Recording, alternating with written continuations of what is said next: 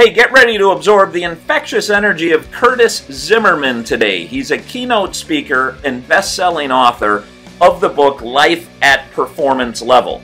He talks to us today about how to write our script for our lives, cast our show wisely, and also fail successfully.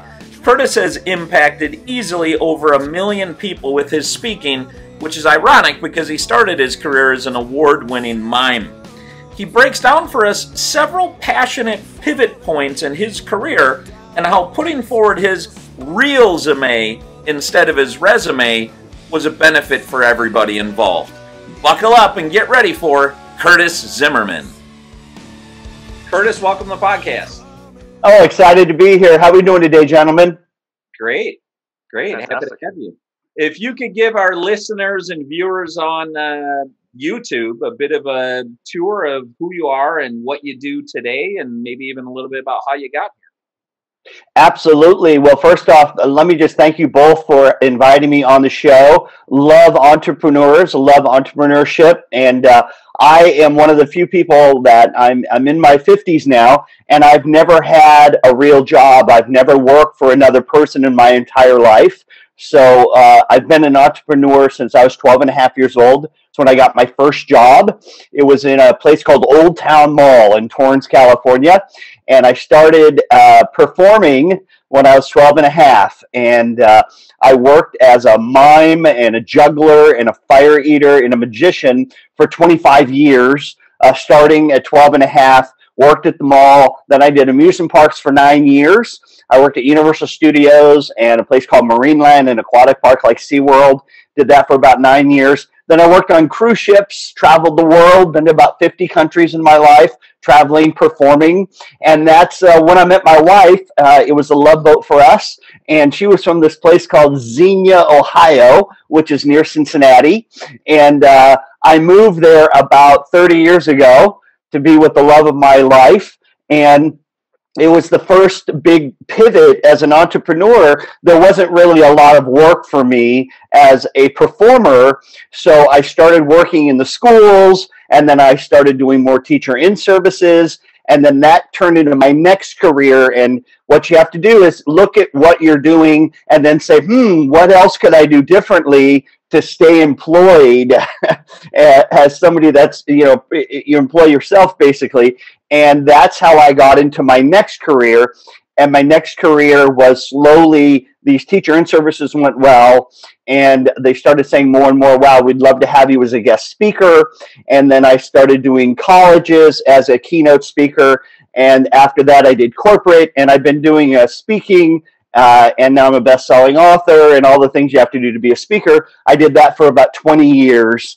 And so now I'm also doing coaching and things like that. So that's kind of the really fast onboard of kind of my background as being somebody that understands the security is a mindset.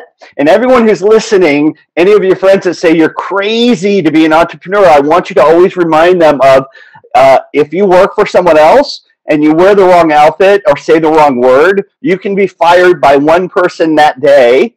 But if I have 100 speeches, there isn't one person in the world that can fire me, and I'm going to make my mortgage either way because I have 100 streams of income. So I truly believe I have more job security than somebody that works for a big company like Proctor and Gamble. So that's my, my mindset I hope to share today with everybody out there. You're right and they're wrong. Woohoo! Well, you'd have to get fired 100 times, Curtis. Exactly. I got to suck at a lot of shows, and hopefully I can produce more than what they want, which leads to 200 shows, which leads to 600 shows, and so on and so on. Can you talk us through, you went from performing on a cruise ship to then the transition to all of a sudden you're doing speaking with groups and colleges, and the transition to corporate, and then your coach. Like, can you talk us through some of those transitions in your career? Absolutely. So as a performer, basically what I learned when I worked for amusement parks was I was literally being paid to practice. So somebody paid me to go 8 hours a day, 5 days a week for 7 years to go and practice my craft. So when I decided I wanted to get into the speaking industry, I thought, where could I go where somebody can pay me to practice? And what that looked like for me was the college market, because if I went to Northwest Louisiana State and I sucked, nobody would ever know. But if you go to Coca Cola and you stink, you're never going back to Coca Cola. So that's why for about 5 years, I literally got paid to practice my speech. And I spoke to about 500,000 college students all over the United States. But that really was my same mindset, taking that same model and utilizing it in order to build the next stage of my career. So that was my transition. My goal was always to do corporate. And once I had that show down and I had the credibility from writing a book and all of the shows I did in colleges, many of my first corporate events happened because Colonel Beale was there dropping his son off at Florida State University, and he had to sit through this damn thing called New Student Orientation. And I was the keynote speaker, and he was like, wow, you should come to, Shaw Air Force Base, because I have a lot of young folks that need to get pumped up too. So that's really how I did all the colleges, but because the parents were in the audience, they slowly said, wow, come to P&G, come to Coca Cola, come to Disney World, So that's really how I transitioned from the next thing, which was colleges, into the corporate market. So it was really not even just paid to practice. You were paid to practice while marketing to your next audience. Absolutely. Yes. Cool. Can you talk to us about when you started with your corporate engagements? What was your core message that you were hired most often to deliver? And how has that evolved? Wow, that's a great question. And it's something I think a lot of entrepreneurs run into as a stopping place. And that's because they think they have to have the perfect thing, the perfect product, the perfect speech, the perfect whatever it is. And what I'm telling you is, there's something about shipping. There's something about getting in the marketplace and working it.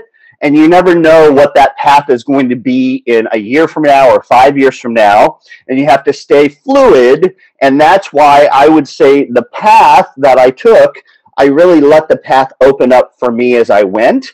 So when I did the colleges, I wasn't thinking that, the parents in the audience, well, they're paying for the kids to go to college somehow. They must work for big companies. That wasn't my thinking, but that is actually how it evolved into that. And the main message I've done for corporate is based off my best-selling book, Life at Performance Level. And I can give you a quick, real quickly what that message is really about. And it really holds true for everyone that's listening. Yeah. And that is, the first thing as a performer you have to do, if you're a one-man show like me, is you have to sit quietly and you have to write a script. What do you want the show you're going to produce on stage to be? Now, in our life, I say if all the things it takes to write a show on stage, if I could transfer those principles into my life, I could try to live my life at performance level. So the first thing I have to do is write a script. So many people spend their entire life rereading old scripts. I'm the person I am today because of what happened yesterday, because of the neighborhood I grew up in, because my dad used to smack me in the back of the head when I, talk with my mouth full. Those are all called old scripts. But if you want to write the next chapter of your life, your business, your relationships, you have to stop rereading old scripts. So I'm going to write a show called My Life. I'm in charge. I'm the director. Some people say, well, Curtis, I'm a giver. And I get that. I've been married for about 30 years, but I'm still the star of the show, my show called Curtis Zimmerman Show, because I'm the only person that's going to be in every moment of my life, just like all of our listeners. You're going to go to sleep with you every morning, wake up with you, every morning, wake up with you, go to sleep with you every night. You better like the company because you're the star of the show called your life. The next thing is you got to cast your show wisely. This is a really hard one, especially people that are entrepreneurs that want to give and they want to make a change in the world. And that is, you have to give the crazy makers fewer lines in your life. And I'm sorry if I'm talking about your mom. You got to let it go, man. So you got to give the crazy people fewer lines, give the healthy, whole, amazing people that are going to help you in your life, in your career, more lines to create the next chapter.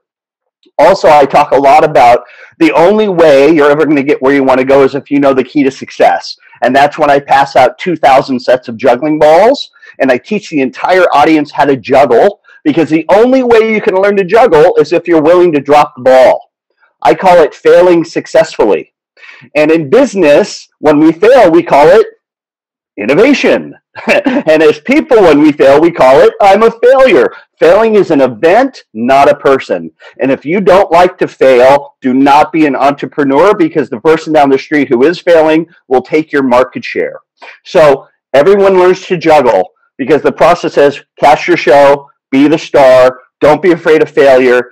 And now we play Simon Says, because the only way you can change, your grow, and become is if you're able to stop right in the middle of your real life and think about what you're doing with your body and say with your mouth before you do it. So I can get 2,000 people out in about 6 minutes in Simon Says, and that's because we just react to things. And if you want to change and grow and become, you have to stop reacting and literally be an actor and act the way you want to be seen as a successful entrepreneur. So those are some of the things that I cover in my keynote. And then the last thing I would say is many people have a real life. I call it, we all have a resume. My resume, mime, juggler, Universal Studios, Entertainer of the Year. And nobody cares about my resume. And everyone that's listening, nobody cares about your resume either. But you know what everyone cares about? Your resume. Who are you really? What really motivates you? Why do you want to do what it is you're going to do?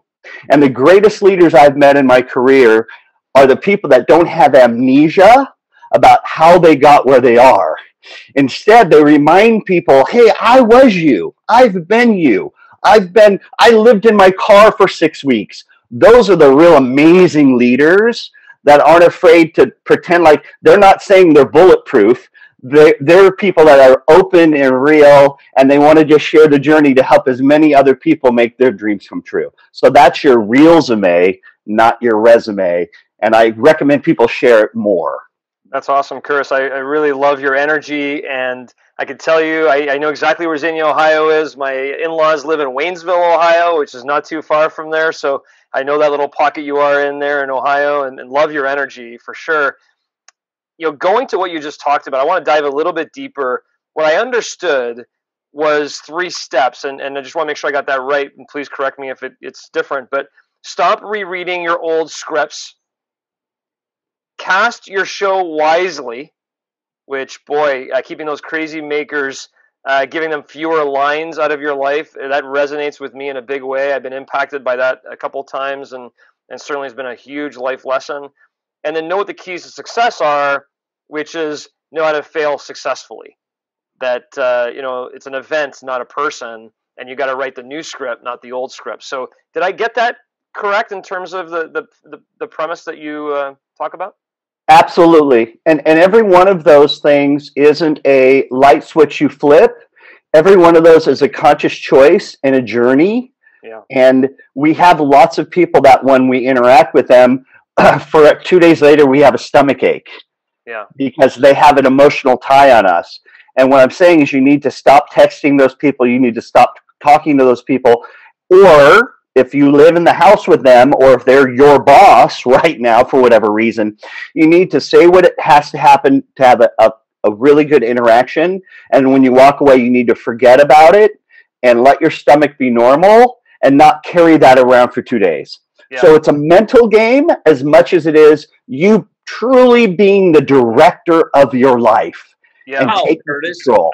How do you just forget about it? What do you recommend? Well, wine is all. No, I'm kidding. So what I say is, this is an e-ticket. Like right now, I'm so excited to be on this show, and I want to give everything I possibly have, because I can leave this program and go and walk out to get the mail and die of a heart attack. And I know that for fact because a friend of mine had that happen to him. So this is not a dress rehearsal, this thing called your life.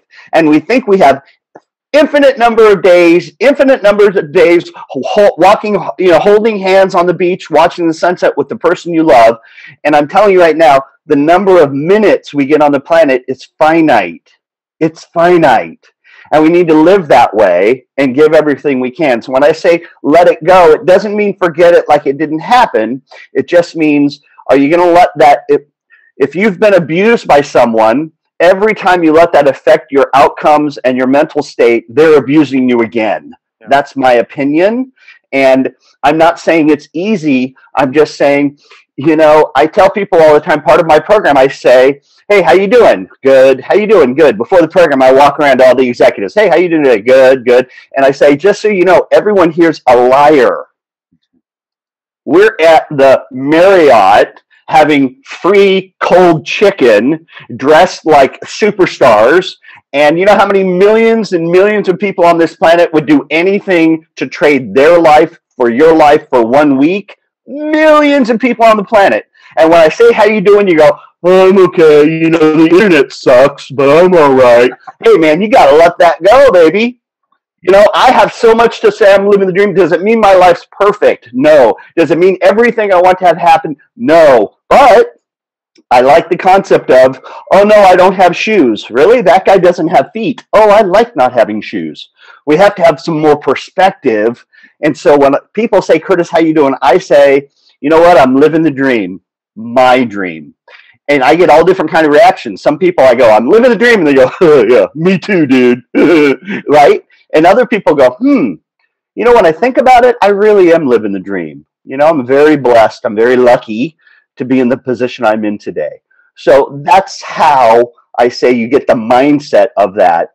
Don't be afraid to just, the more people you tell you're living the dream, the more they're going to believe you and get out of your way and let you win.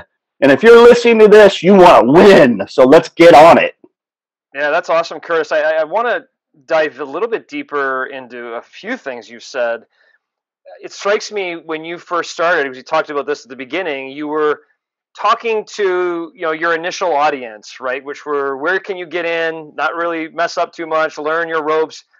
It was the college age students, right? And I can just envision a 19, 20, 21-year-old getting really motivated by your energy, really motivated by what you have to say. To a certain degree, that was your, I know you said there's never a dress rehearsal, but it was kind of your dress rehearsal because you're kind of like, doing your pitch. But then it probably goes in one ear and out the other because they haven't experienced the pain of maybe a big failure or experienced potentially a situation in business or in life where they have been abused or taken advantage of, to realize, oh, that's what that meant. And so I'm curious to your point, there's the motivation side, then there's really the learnings. And when you say stop rereading your old scripts, and you say as well, if you've been abused, every time you think about it, they're abusing you again. But isn't the power of growth learning from those prior relationships? So when you rewrite the next script, you're kind of making sure that those stories are no longer impacting your life. Or I'm just kind of trying to bring the it all together, I guess, from my perspective. Experiences really provide this resiliency to, when you say cast your show wisely, I kind of know what that means now because I've been burnt. But the 1-year-old may not yet because they haven't gone through that experience as an example. Does that make sense? Wow, just such a great question. Wow, I'm with you 100%. And I would also say that it depends on what college campus I'm on. And most 19-year-old students have been through a lot more than we think. Sure. And especially in the last 4 years of me presenting on college campuses, I would end my speech and have 20 to 30 students waiting, not because my speech was so much better, but because they're telling me how they're cutting themselves. They're telling me how their best friend was supposed to be there, but he tried to hang himself last week. They're telling me how their mom and dad, finally I'm going off to college, and on the drive here, they told me they're getting a divorce because I'm finally going off to college, and now they can finally separate and go their own way.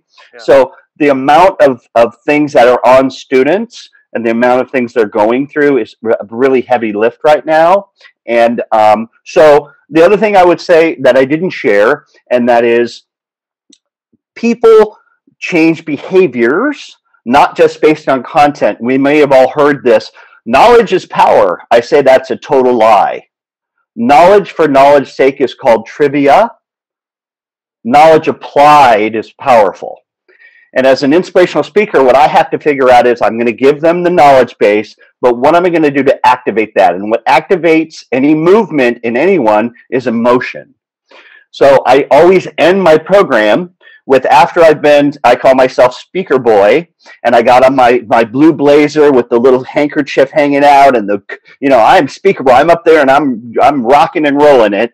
Then I say, a lot of you have done something that I don't want you to do on this campus. I don't want you to do in your company, and that's called projection error. And projection error is when you meet a person, and based on your own ideas, just on their outfit, the color of their skin, the size of their body, you think you know them. And that's a total lie. And many of you have done that to me today. And then I share my resume, which is my mother was married 6 times. I grew up on welfare and food stamps. I'm the youngest of 5 children and the first one at that time to graduate from high school. I never went to college because I was performing all around the world. And when I first got into the college market, I had all the speakers say, wow, that was a great speech, but you're never going to speak on college campuses.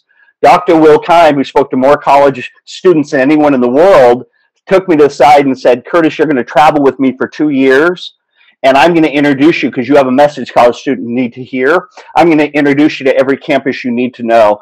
And 2 years later, I did more college programs than all those other speakers combined. So I'm saying, if you're an entrepreneur, don't think you have to do it by yourself. Don't think you have to go it alone. Be willing to take mentors. And the big thing though with mentorship is people think, great, this amazing person's going to come into my life and they're going to show me the way. It's not the way it really works. This amazing person's going to come into my life and I'm going to add value to their needs. And in return, they're going to help me on my path as well. Yep.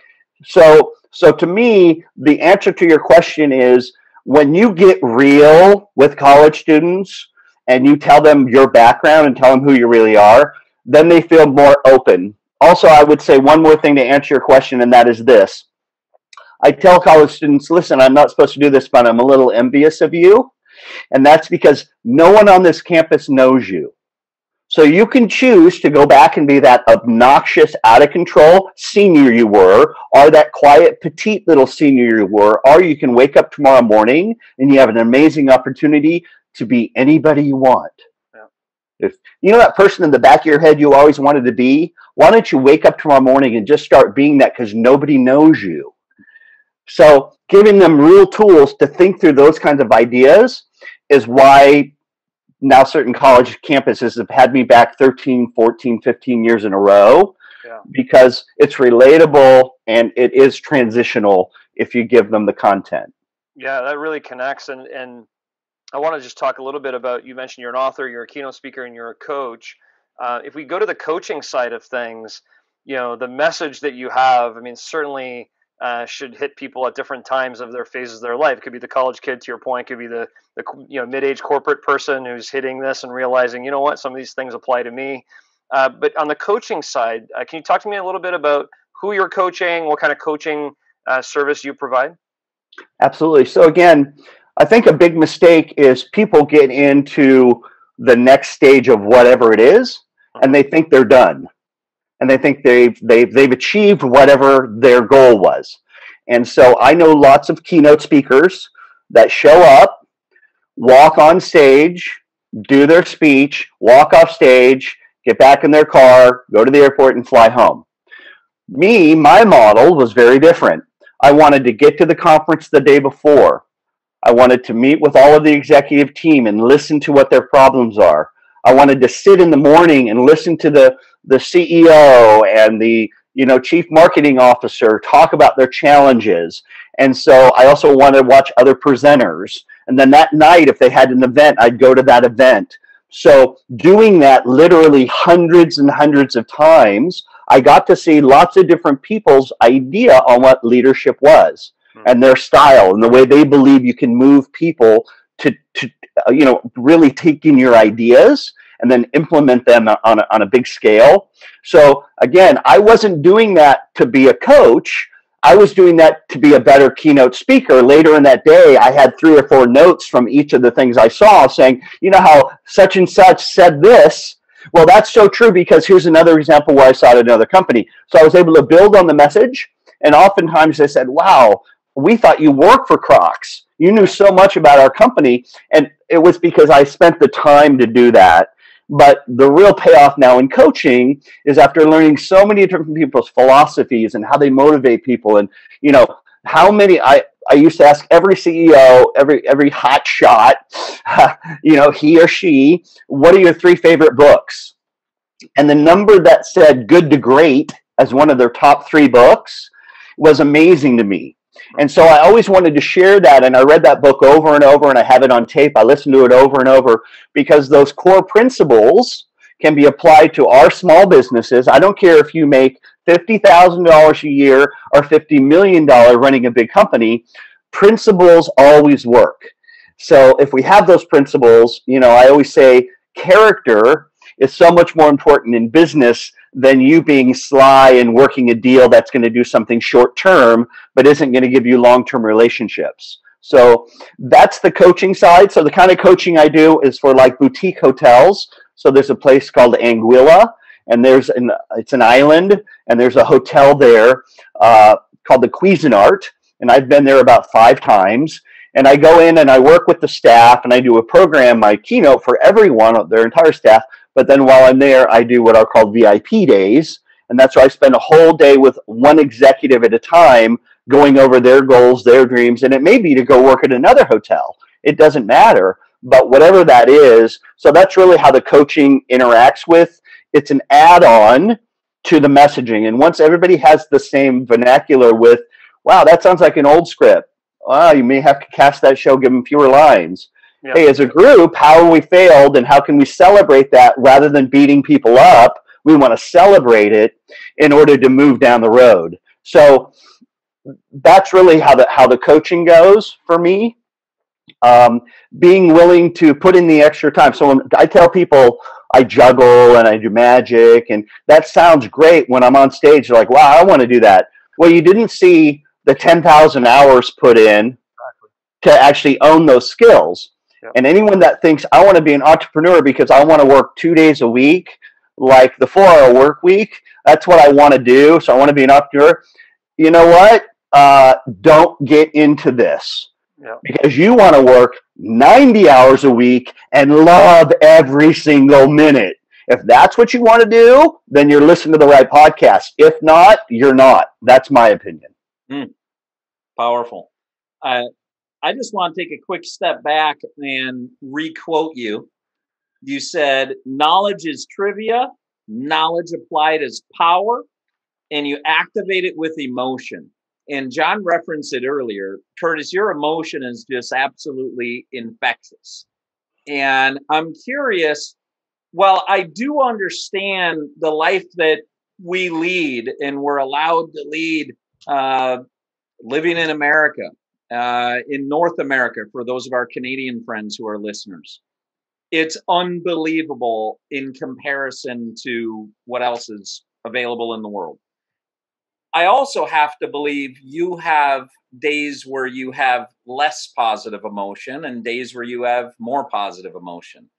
On your days that, if we call the less positive emotion days, your off days or your not as good days, what do you do to right size yourself, to get your emotion to where you know it needs to be, where you can perform at your best? Well, again, just fabulous question. And I think it's important that everyone that's listening understands another principle, and that is, I'm going to give you my answer because it's the only answer that I have, but my way isn't the way. And what I always say is, when you talk to people and they say their way is the way, you need to run away, because that's called a cult leader, and that's bad. So I will give you my answer, but it doesn't mean it's going to work for all the listeners. So my answer is, I tune into music that really jacks me up. I turn into music that makes me think about when I was 14 and I got my first kiss. I turn into music that reminds me of when the first time I performed on the cruise ship. This is a song I listened to backstage before I went on.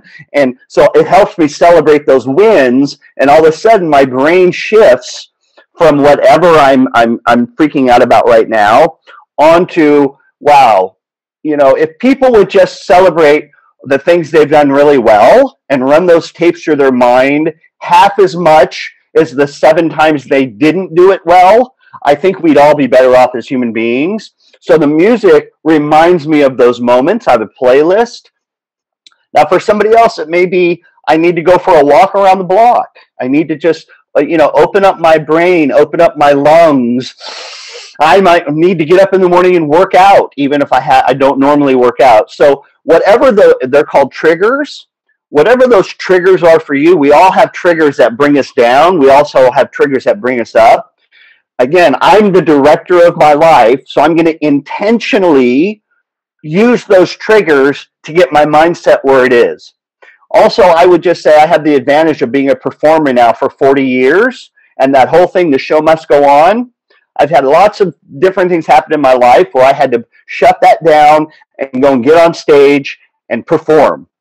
And I feel like every morning I have the amazing miracle that I get to open my eyes and I get another chance not to suck as bad as I did yesterday. Hey, I want to take this opportunity.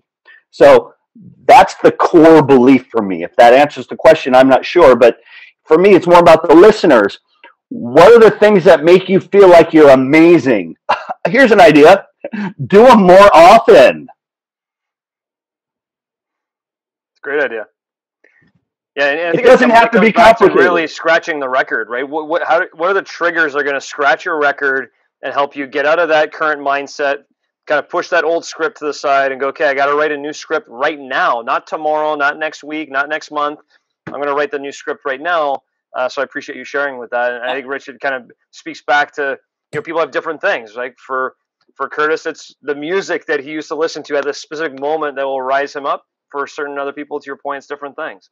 And I love the idea of using music. You use it very intentionally, right? So you're like, I'm not quite where I need to be. I need a boost. Like you identify that and you're like, okay, like for you, it's just automatic. You're like, I'm going to go use music. And the music that you select, I just took a note on, it's from a feel-good time in your life.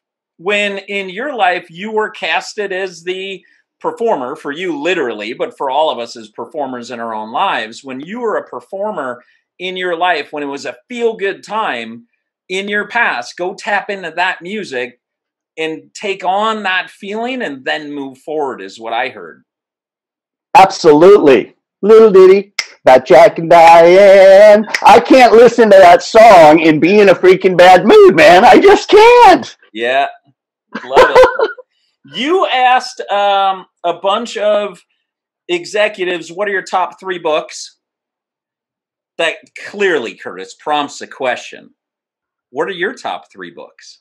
So obviously, After Good to Great. After Good to Great, yeah. So, and again, there's no,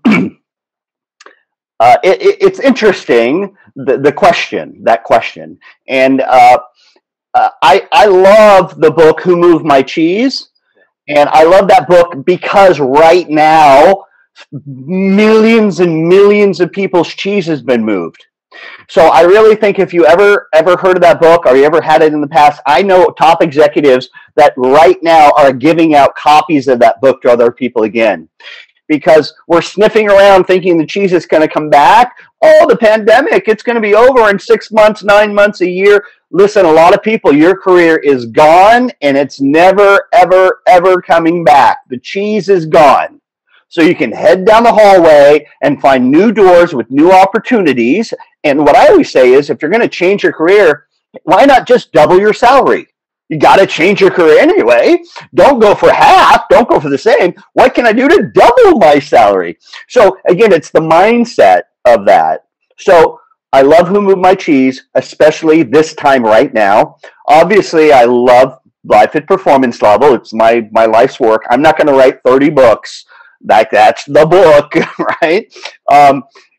Good to Great, I love. Then there are other things like, I don't know if you heard of this book. It's called the Bible.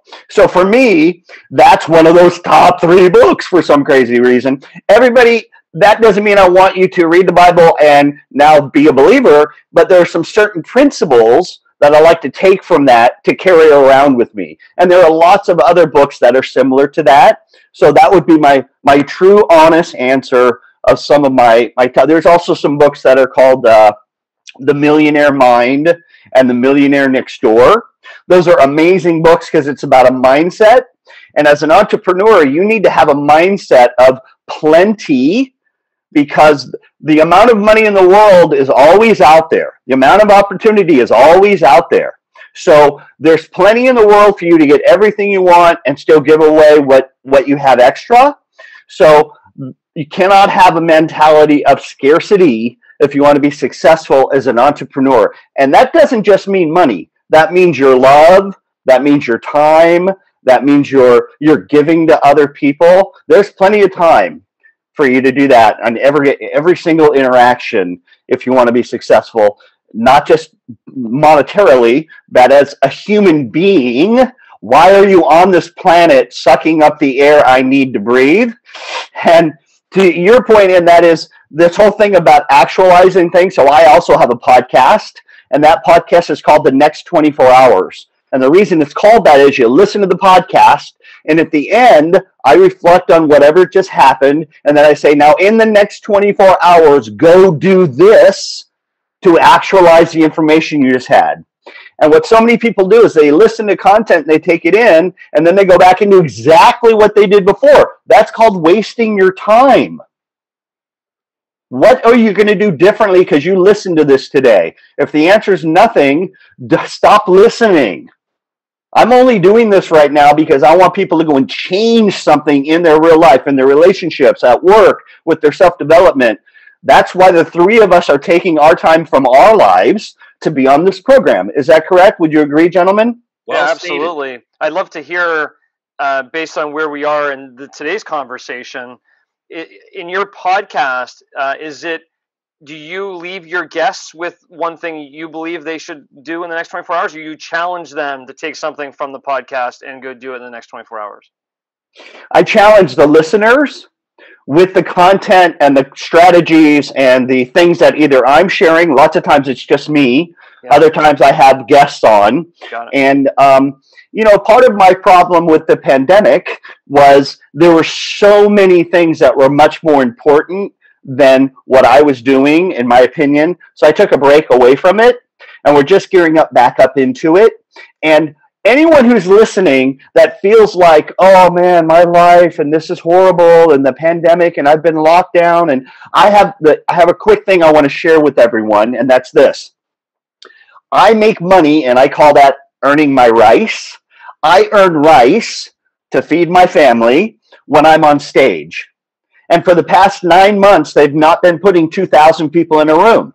I've not done one live program. So I have choices then. I can do Zoom calls and I can do executive coaching, but that's not my jam. I don't get off of that and go, yeah, that was amazing, like when I'm on stage. I'm like a live performer kind of guy. So a lot of my friends set up a studio in their basement and they're doing Zoom calls, and that's great. But that's not for me, so I had to decide, well, what am I going to do? So here's a pivot point. I'm here, I'm in the basement, I get out my cards from 20 years ago, I used to collect baseball cards, and I'm a huge Michael Jordan fan. I collected cards, and slowly I got into it more and more and more.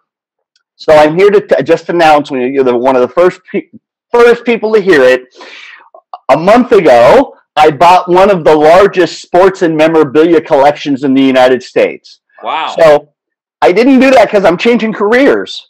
I'm doing that because it jacks me up. I love cards. I love sports. I love, flipping cards. And I always wanted to have a friend in the card business, and I never did. I want to be that guy for as many people as possible. So I've been up at 5 o'clock in the morning and going to bed at 10 o'clock at night. My basement's full of cards right now that I'm looking through. I bought over 1 million individual cards and 300 cases of unopened sports cards, plus over 1 million pieces of other memorabilia. And I did that because I needed to be passionate and I needed to pivot. And I know that I can sell all of this stuff probably in the next year. And in about a year, guess what? people are going to start putting 1,000 people back in a room again, and I can go back to that career. But in the meantime, I have a reason to get up in the morning and not sit in my underwear for 7 more months going, oh my God, there's no jobs. Let it go. What do you love? And freaking go for it. It's still out there. That's my challenge to everybody.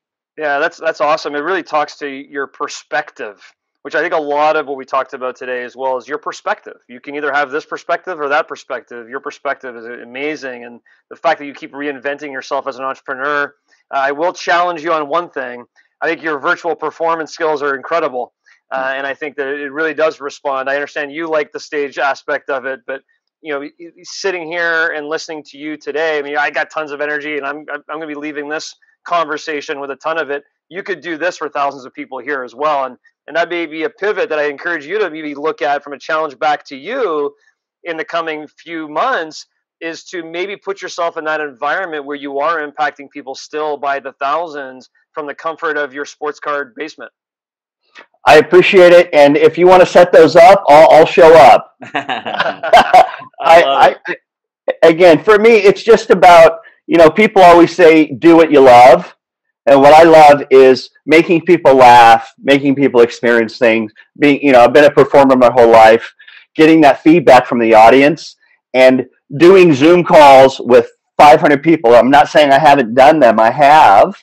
And, half of them are on their phone, or they take their picture off. And that's not the kind of guy I am. I mean, I start my speech with, here's the deal. I'm away from my family for 2 days to be in front of you for the next hour. So that means if while I'm up here talking, if you're on your phone, I will jump off the stage and get in your face. Because I love you and I love your organization, but I love my family more. And I gave up 2 days of raising my kids. So please, I have some real information for you to listen to. So I think it's really important that people understand what you're doing by doing this podcast. You're not just doing it because you're a hell of a nice guy. Both of you are doing it because you want to give back. But it means you have to make choices. You're not doing something today to make yourself money necessarily, because you want to help others do that. So I want to listen intently to these kinds of programs as a thank you to both of you for what it is you're giving. And that doesn't always happen when your boss makes you listen to the 13th hour of Zoom calls and Speaker Boy comes on going, hey, you're living the dream. I'm really not. I hate my life. I'm on Zoom calls all day. What are you talking about? So certain mountains I just don't want to push against. That's, I'm going to be totally honest. Yeah. Thanks for the perspective on that. When you talked about pivot point, and then I took a note on a passionate pivot, not just a pivot, but a passionate pivot. And then you talked about getting clarity on what you love. What about for the listeners or, again, YouTube viewers that go, man, I'd love to get clarity on what I love. I'm just not sure I'm clear. Do you have any guidance for those people on how do you go about getting clarity on what you just absolutely love for your passionate pivot? Right. So this is a huge problem for everyone. So executives, entrepreneurs, young moms trying to figure out now, what am I going to do at home when I've been doing, and it comes back. So this isn't one of those you answer it and then you're good forever. It doesn't work that way. That question keeps coming back. And one thing I would have to just say to people is, most of the people I coach, I tell them in the first half an hour, just so you know, for what it is you think you want to do, you're already overqualified. Don't take another class. Don't ask your grandma one more time. Don't get feedback from your friends. You don't have to go and listen to 15 more audiobooks. You are so overqualified. And I would say this, and I say it all the time, passion supersedes natural ability. Passion supersedes natural ability. There's this misunderstanding that the reason I can juggle 5 balls is because I'm gifted, because I'm talented, because I have something that you don't, and that's a total lie. All it means is I've dropped the ball thousands and thousands and thousands of times more than you have. And every time I did, I went, I roll at juggling, even though I just dropped the ball. But that mindset kept the passion going, which helped me achieve my goal.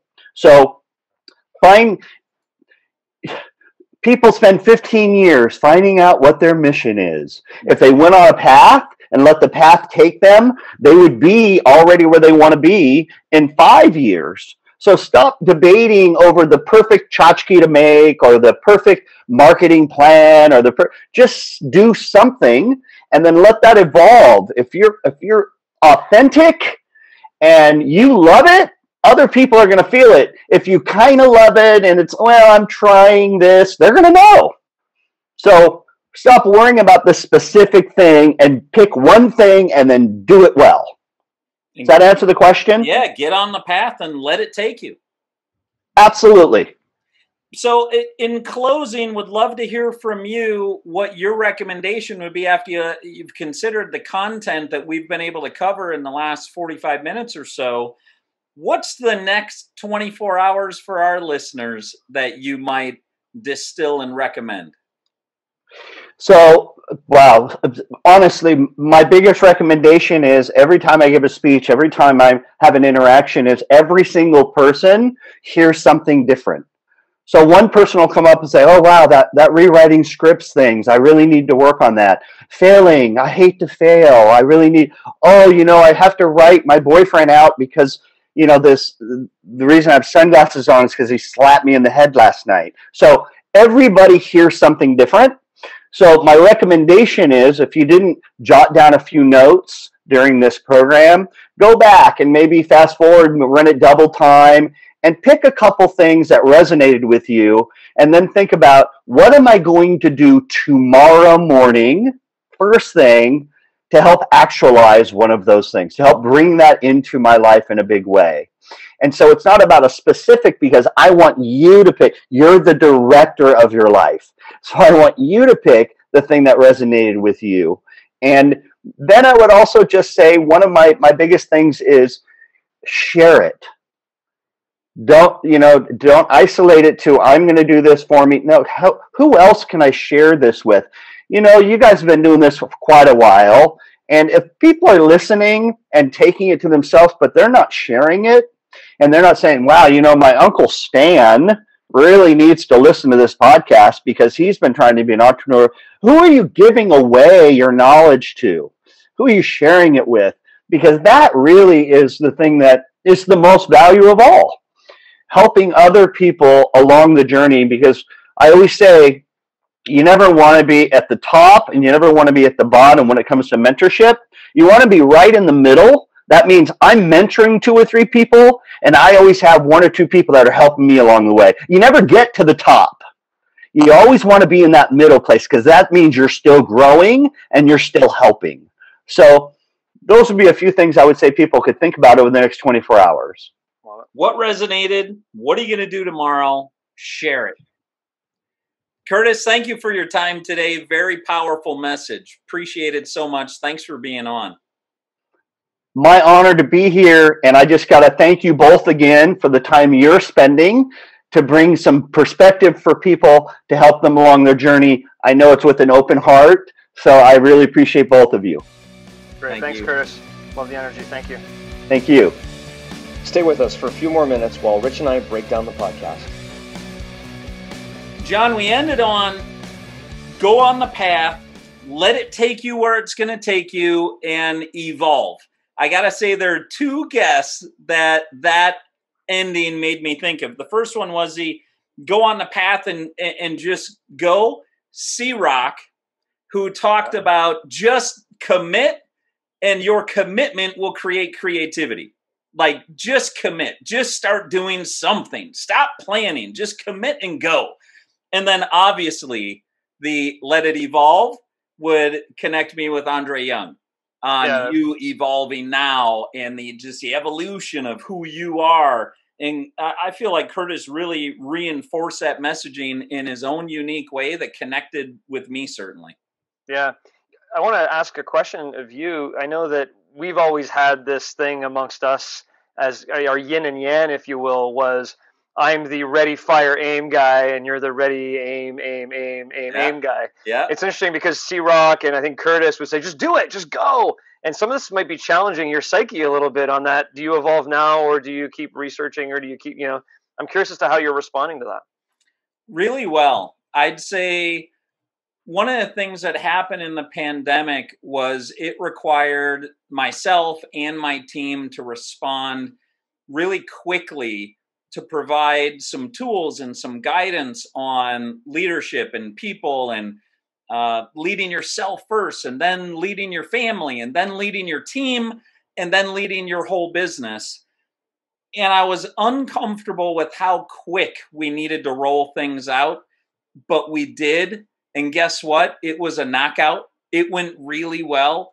So I feel like as I continue to evolve as a leader, I continue to press on speed and trusting that if it doesn't go well, I'm still okay. I'll figure it out. I'll make it go better.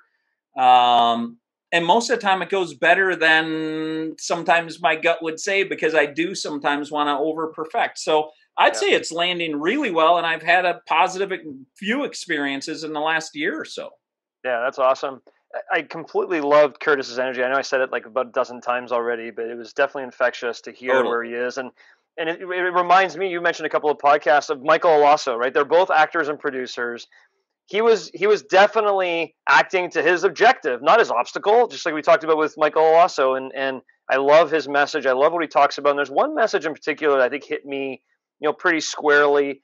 And it's really, if you've been hurt, or if you've failed at something, or whatever it may be, you need to take the learnings from it. But every time you think about it in a negative way and you keep rereading that script, it just hurts you again and again and again. Yeah. You got to take those learnings, because knowledge is trivia, but knowledge applied is is powerful, and it's that emotion.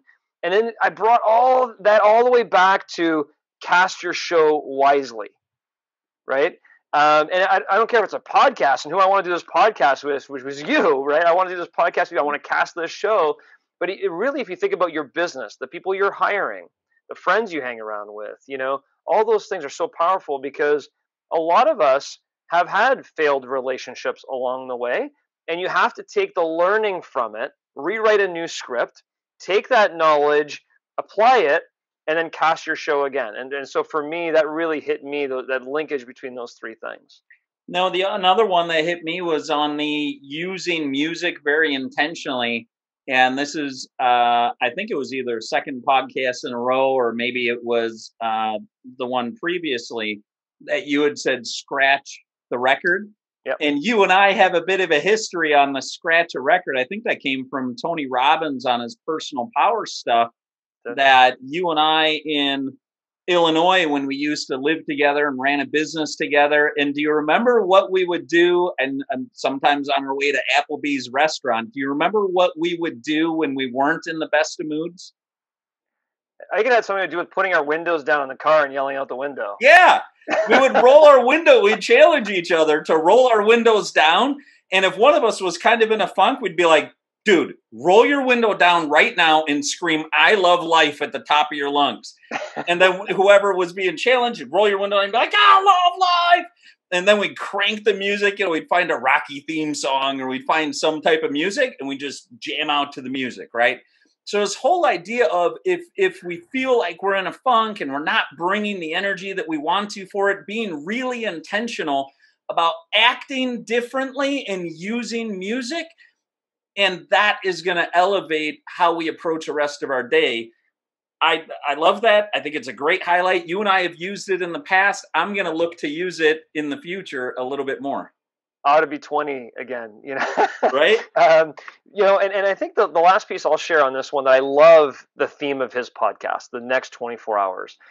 One of the things, Rich, obviously we're trying to do this podcast to educate ourselves, impact others. There's been many situations through the 20-some podcasts that we've had that I've been impacted in terms of doing something about it. Not just listening and going, "Oh, that's good content," and moving on. Dr. Julie Bell is a 20-minute thinking time that I do now every day, as just one example of it. Or our end of year talk, when I said I'm going to commit to this one thing planner and commit to that, and I do that every single day now. And some of these things have changed the way that I live. And so one of the things I think we should think about is, what are you and I going to take away in the next 24 hours to actually act on from this conversation? But then also, as we conclude each podcast, maybe that's a theme we continue, and not to steal his 24 hours, but with Doug Julie Bell say, let's do this for the next 2 weeks, or let's do that type of new process. So I think that's something we should consider as something more actionable.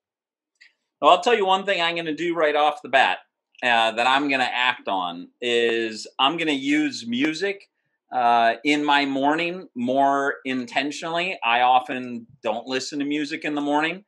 I'll make a commitment right now. It says, hey, for the next week, after I do my morning routine, I'm going to play at least one song, maybe two, that really remind me of times in my life where it was a feel-good time, to get back in touch with that, to bring that type of energy to the rest of my day. I'm happy to do that and report back on it. Love it. I feel like saying I'm going to do the same things. I love yours so much. And you can. Because right now you're listening to too many podcasts. I listen to a whole bunch of, but very infrequently do I actually just blast the radio and let loose, for 5 minutes. Just feel. Yep. All right, let's do that. Next 2 weeks, blast the radio for at least 5 minutes every morning after our morning routine. I committed to 1, but now you're stretching it to 2. I'm in. Right. I'm going to rock it. I'm in. I'm committing. Right. Little ditty. Jack and Diane. That's right. All right, buddy. Growing up in the heart.